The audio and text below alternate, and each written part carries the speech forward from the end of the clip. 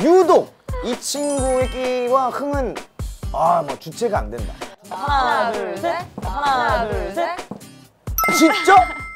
루아 씨가 그렇게 흥이 많아요? 그냥 노래가 나오면은 그냥 몸이 막 반응을 해가지고. 지목 토크를 하나 더 해볼까요, 그럼? 네. 이 친구는 그냥 감당이 안 돼. 그런 멤버가 있나요? 하나 둘 셋. 이것도 루아 씨. 야, 루아 씨는 흥도 많고 주체도 안 되고 감당도 안 되고 개인기가 많다고도 저는 들었어요. 오징어게임. 할아버지? 할아버지다. 네. 그게 돼요?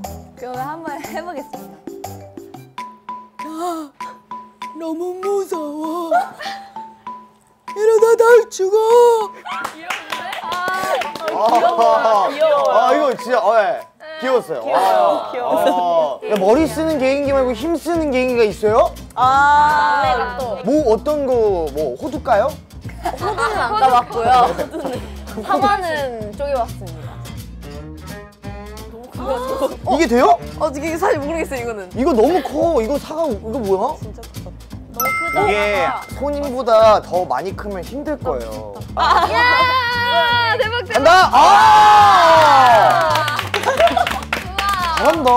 이거 하기가 힘든데 이거. 그 멤버들이 약간 서로가 즐겨 듣는 음악의 취향이 비슷한가요? 너무너무 다릅니다. 그래가지고 예. 저희가 이제 댄스 연습할 때 몸풀기로 노래를 튼단 말이에요. 네. 한창 언니가 사랑하리를 맞아요. 미친 듯이 들었었어요. 사랑하리를요? 응. 진짜 그럼 다 같이 막 몸 풀면서 너무나 많이 사랑한 죄 막 이러고. 사랑하리를 몸 푸는 사람들 처음 봤어요. 정말로. 생각났다. 맞아. 진짜.